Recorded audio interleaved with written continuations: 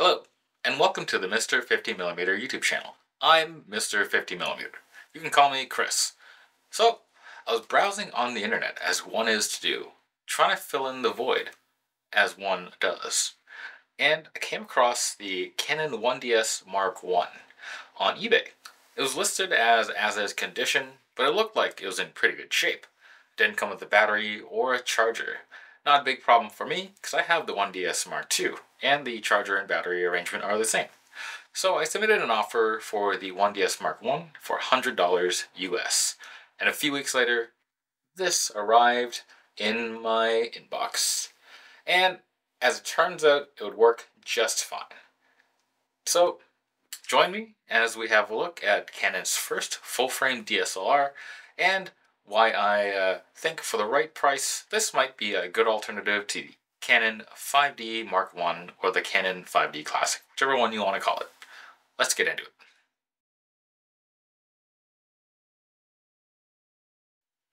What is the 1DS Mark I? Well, it's Canon's first ever full-frame DSLR. It was released in September of 2002, and it also happens to be the third ever production full-frame camera, being beaten technically by the Contax N Digital and the Kodak DCS-14N. The 1DS features a 11.1 megapixel full-frame CMOS sensor. It has an ISO range of 100 to 1250 with an expanded option to give you an extra ISO 50 as an option.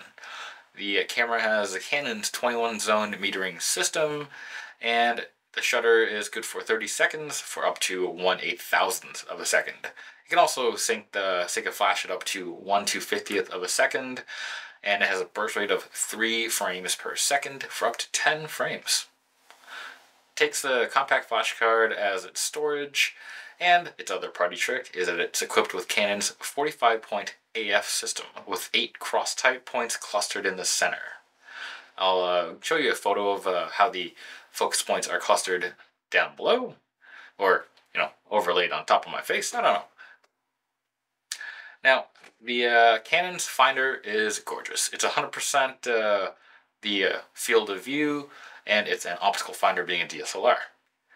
Being a digital camera, though, you get a LCD with 120 K dots in the back. Let's have a quick look at that. Look at the gorgeousness of all those pixels. So many. And being a 1 series camera, it packs a weather-sealed body. So it's good for rain and dust and other adverse conditions. Now, being an older camera, 2002 mind you, uses the older nickel metal hydride NPE3 battery packs. And when they were new, I think this was good for about 1,000 shots. Pretty good. Now, this camera's quite weighty. You might have noticed it is a bit of a big chungus of a camera. It's got a nice thick profile, and looking straight on, it is no small camera. Now, what this means is that it comes in at a weighty 1,265 grams if you leave your battery at home, like so. But if, you don't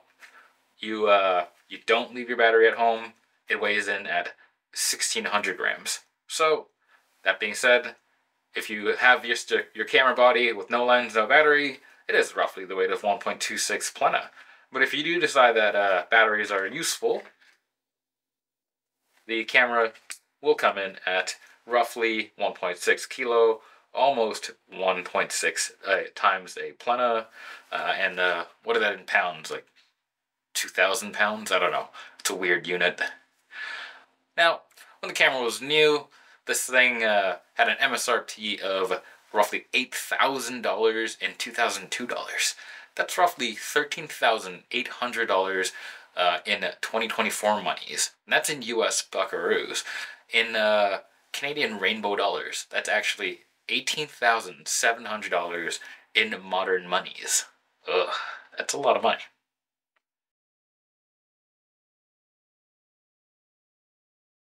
So what's it like to use the 1DS Mark I? As with most bigger DSLRs, ergonomics are simply excellent. Comfort in the hands is just good, and things tend to be really well balanced. The integrated grip also makes it easy to swap from portrait to landscape mode. Ooh, like so. Right, just turn the camera and you're good to go. Now, if you aren't aware from all the other reviews of the original 1D or 1DS or 1DS Mark II and such, this camera is a two-handed operation for a lot of things, like navigating menus, switching shooting modes, and image review. Now, this is a carryover from the 1 series film cameras like this one, and in principle, it makes sense. The idea is that by requiring a two-handed operation, you're less likely to accidentally change the setting. In practice, this does take getting used to, but once you have it stuck in your brain, it's not too bad. It's just initially a little more deliberate action than you might be used to.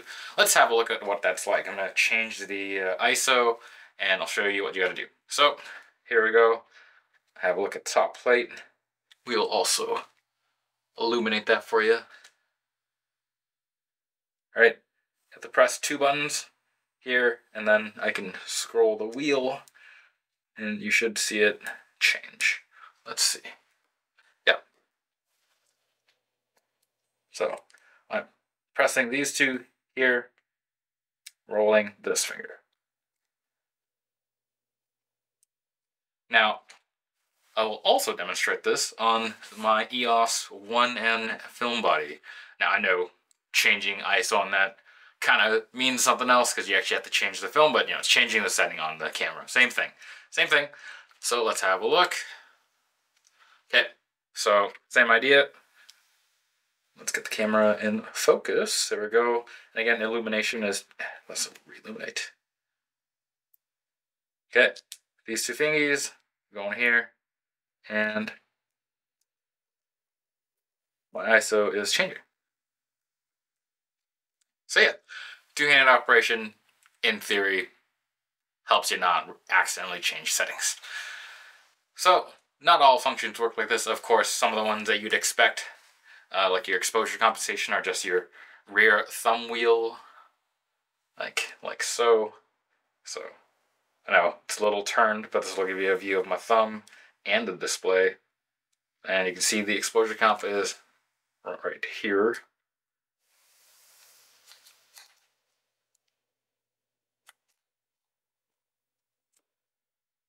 Alright.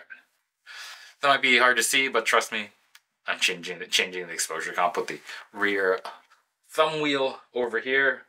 By the way, this is an excellent style of command dial and also a holdover from old 1 series film cameras. So, yeah, a lot of design cues from their old 1 film line there.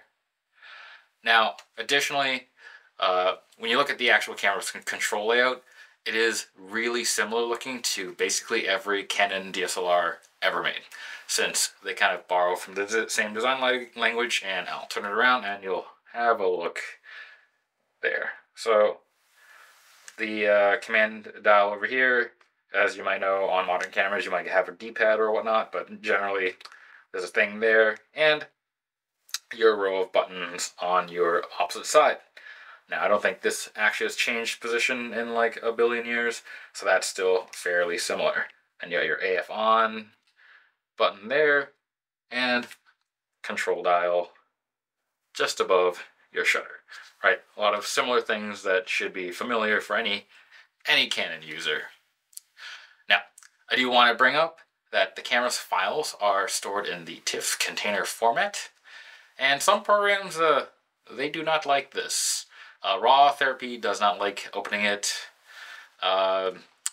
Darktable does, but it kind of seems to underexpose everything. It doesn't. I don't think it's opening them properly, but that's okay because you still got Canon Photo Pro, and the most current one on their website still opens the files, and it's free. So yay! I don't really like using it though, so kind of a negative point on the camera there. Now, a nice thing about the 1 series cameras is, well, there's a lot of nice things about the 1 series cameras, but the AF system, it holds up today. The system is snappy and it tracks objects reasonably well. Now, I always say this in reviews, it's not equipped like a modern camera where the camera can ID a winking tick from 20 feet away, but it'll quickly lock onto stationary objects, no problem. And when you're doing sports, it can reasonably track people in cars doing their thing. Now, and this is all assuming that the user knows how to set up the AF system in order to kind of accomplish that. Unlike, the modern A7 III or whatever, where you can just put it to AI autofocus and then say focus on people and it'll just go straight for the eyeballs. No, you don't have that level of simplicity, but if you know what you're doing, you can really easily still capture good photos with this system of some fast action. That being said, this camera is not a speed demon. At 3 frames per second, you're not going to be really spraying and praying, but if you time your shots well, it is actually usable to shoot with this camera and get some action-y action shots. Now, so just to emphasize how good the 1 series AF system is, I always like shooting my 51.2 on this camera. As you might have noticed, it's what's on there right now, and I can confidently say that most of the times, focus is nailed. It's great. Now, speaking of the 3 FPS soundages, let's give that a go.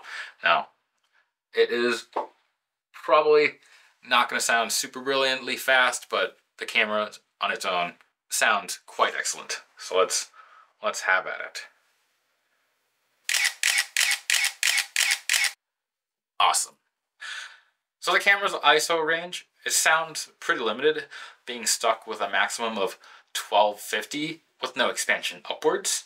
The ISO is straight out of a camera, the images do bring some noisy noise, but even with Canon software, you can get a pretty good cleanup of the files if you do need to shoot at these higher numbers. So if you do get one of these, I honestly don't think it'd be terrible if you got to push it a stop or two. It's not a noise champion by any means, but it's workable. Now, dynamic range, it's another area that these older cameras generally tend to surprise me. Now, it's reasonably solid. It's not blow your mind away kind of stuff, but it's not it's substantially worse than modern-ish Micro Four Thirds cameras, 1 or 2 generations back. And with proper care for exposure, it's more forgiving than you'd think given how old the camera is. Now, one thing I did notice about the RAWs that come out of the camera is that they're kind of a bit less sharp than what you might expect to get. But I do think it's just the inbuilt engine not sharpening up the files, because once you check the sharpening option on a Digital Photo Pro, they sharpen up pretty well. Now, the resolution of the camera, it's very nice. Now, I know it sounds funny coming from me, a guy that reviewed a 2 megapixel Kodak DSLR, but trust me, it's enough. No, it's not like the Sony 61 megapixel full frame, but if you're viewing on a computer, on a phone, even on a big bum 4K TV, they look great. Now, there just isn't, there's not a huge amount of cropping power on the sensor, but at the same time, the lower resolution kind of means that you won't immediately hit the diffraction limit on your lenses, and you won't require infinitely expensive glass to resolve the sensor. So there's some pros to this. Additionally, as per the pro cameras of the time, you get a voice annotation with your camera, so you can leave a little message for yourself about your pics. I've never really used it, but let's I'll jam a clip down below, and we'll have a listen. Hello, this is Mr. 50mm leaving a voice annotation on one of my photos. Okay, so the last thing I want to show you is that the Canon Pro Series cameras, they all do one thing that I think is pretty neat. And that is that the LCD backlight is an amazing blue color. Honestly, worth its weight in the camera. Here, I'll show you. You already saw it when I pulled it up earlier, but now we're actually going to showcase this. So there we go. Look at that blue. And it shows up on the rear LCD as well.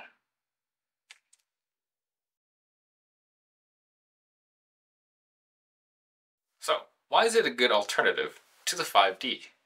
Before we get started though, I do want to frame this a little bit. I've shot with the 5D in the past. When I had my 5D Mark II, I quickly became interested in various cameras, and one of the ones that I ended up buying was the original 5D Mark I. I actually stuck with this camera for a lot longer than most of the other cameras I had purchased and sold and purchased and resold. I do admit though, it was a long time ago, probably in the range of the 2010s, 2011s. So the opinion isn't formed out of no experience with the original 5D. It is formed from old experience with the 5D from long ago. So trust my memory. Now, first thing I do want to point out compared to the 5D, and it makes a difference even given the fact that I have to recall this from my memory hole, is the AF system. There's a massive chasm of difference between the 1DS and the 5D. It is noticeable. On paper, the 5D technically will work to a little bit of lower light scenarios, but I remember distinctly the 5D and the 5D Mark II system, they're fairly similar. It was significantly slower to respond, and it was more like wishy-washy than the 1 series cameras, which, you know, you'd point the camera somewhere and it immediately locked on. Like, whoop.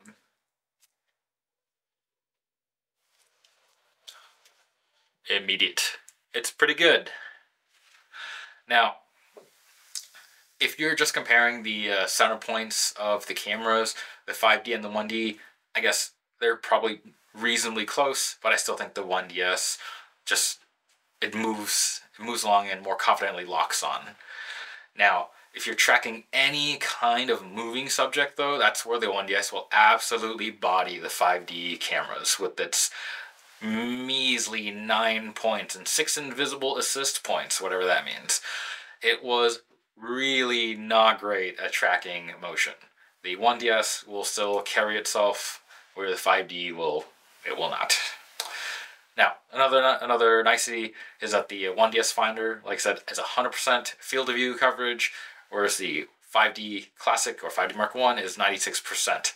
Magnification on the 1DS is like 0.7 times, whereas the 5D is 0.71, like a tiny difference. But really what makes up the difference though is that coverage. The 100% coverage on the 1DS is a joy to work with. Thirdly, weather sealing. The 5D Mark I technically didn't have weather sealing. Although I have taken my 5D out in some poopy conditions and poopy days, it didn't technically have weather sealing, where the 1 series camera bodies are loaded to the gills with weather sealing, and you can see it on the buttons. Let's have a look. You can see all the buttons have little rubber gaskets all around them, and it's like that throughout the entire camera. So you can rest assured, be very comforted knowing that in poor conditions with a well-matched lens like this 50 1.2, the camera will deal well in that scenario. Now, the other thing that attributes a little bit to the weather sealing is the build quality of the 1 series cameras. It's just amazing. Now, it's not to say the 5D is bad. The 1DS, it's just better. Everything feels better in hand. The camera itself feels more solid, and you get the blue backlight. Pretty awesome. Yeah, definitely better than the amber color you get on the 5D. Maybe that's just me. I don't know. Lastly, we're going to talk about price and the condition of the used cameras in the used camera pool. Now, the 1DS tends to go for around $100 to $250, depending on whether or not you get a charger or a functioning battery. Now, the 5D tends to be closer to $200 to $300. And just looking around, I know the 1DS pool is smaller. The cameras, after all, were significantly more money when they're new, However, looking at what's available, the 5D cameras that are out there tend to be in rough shape. A lot of them are in rougher shape than the 1 series cameras. That may be partly due to the 1 series having better build quality and kind of taking a piece a bit better, but I also think partly it's just that the 5 series camera bodies might have just seen a lot more time with a lot more people, so they get banged up more. Now, the price for the 5D is also a little higher, probably because, there's been recent excitement about this camera, and recent excitement about older cameras in general, and that doesn't seem to have spread to the 1DS Mark I yet, so it might be a good opportunity to pick one of them up.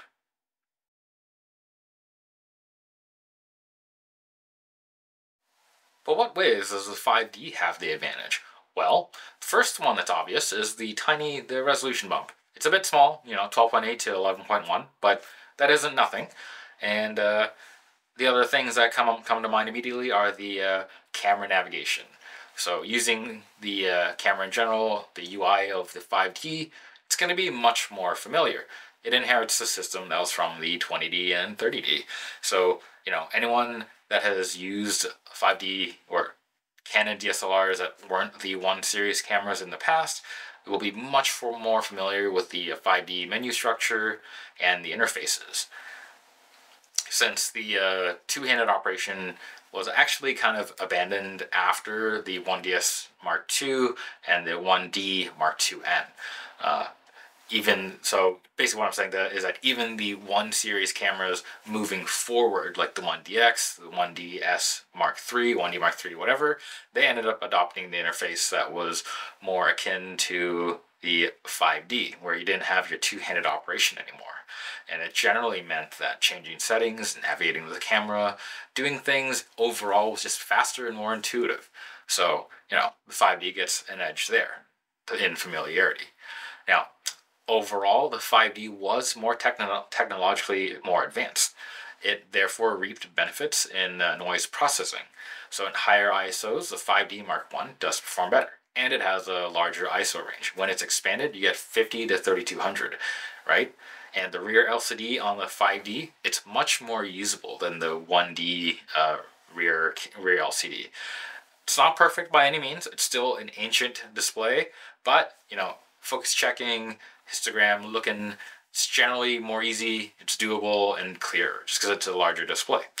Now, the last couple of points I do want to bring up is that the 5D Classic uses the basically infinitely renewable BP 511 batteries. They're super cheap, right? And then you can still buy them today.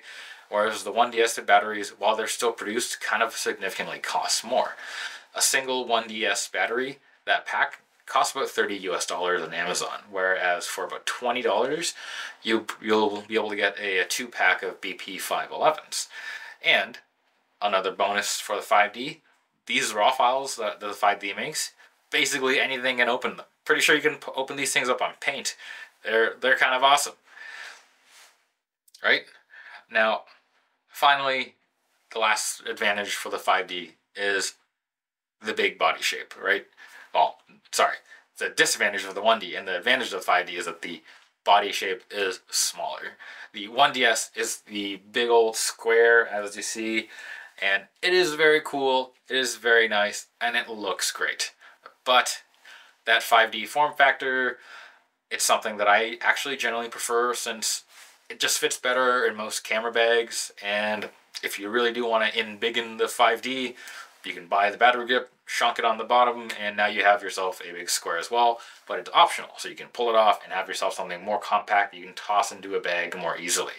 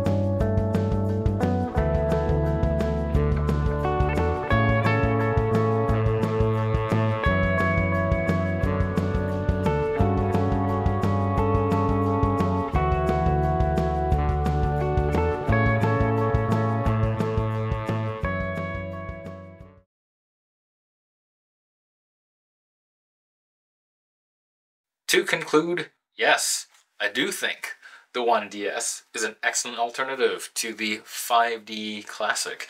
In spite of some of the weird 1D quirks, its image quality is still very nice, the AF system is absolutely rockin', and even though that rear LCD fights to pull you back down to the year 2002, overall, it's a great camera.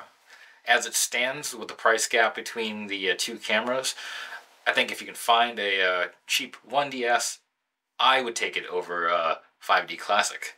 But let me know what you'd choose, 1DS Mark I or 5D Classic. Otherwise, that's it for this video. And don't forget to like, comment, and subscribe. Till next time, bye.